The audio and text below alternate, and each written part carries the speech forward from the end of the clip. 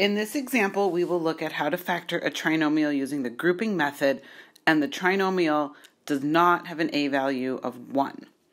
So let's look at our first step. It says we factor out a GCF if we have one. Well, when I look at this problem, my coefficients are 3, 31, and 10. Those numbers do not have any factors in common, so I can be done with step 1. Now let's look at step 2. I have to find two numbers whose product is AC and whose sum is B. So for step 2, I'm going to multiply A times C and obtain 30, and then I need a list of the factors of 30. Now, I could make the entire list, but remember, I need to add up to 31, so I could have stopped with 1 and 30, because 1 plus 30 equals 31. So I'm done with step 2. Now I'm on to step 3. So my trinomial is 3x squared plus 31x plus 10, but I want to rewrite it as 4 terms. So the middle term, 31x, instead of 31x, I write it as 1x plus 30x. And remember, I'm using those two factors from my list in step 2, the 1 and the 30. That was step 3. Now I'm moving on to step 4, where I'm going to factor by grouping.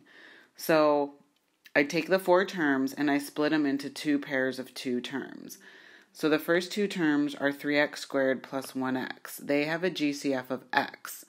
If I factor out x, it leaves behind 3x plus 1.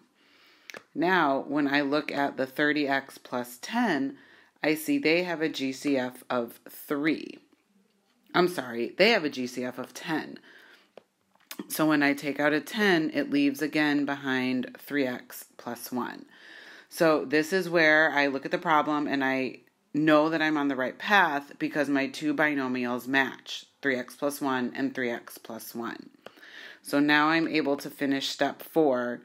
I take the x plus 10 and I form one binomial, and then the matching binomial is 3x plus 1. That becomes my other binomial. So I'm pretty sure I'm done with step 4, but I want to make sure that I have the correct answer. So I think the answer is x plus 10 times 3x plus 1, but I'm going to check it in step 5. So let me write the binomials one more time, and now let me do FOIL. I'd get 3x squared plus x plus 30x plus 10.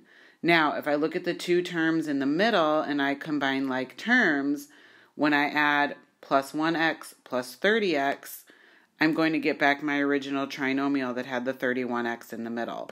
So I know my binomial is x plus 10 times 3x plus 1. I know they are the correct factorization of this problem.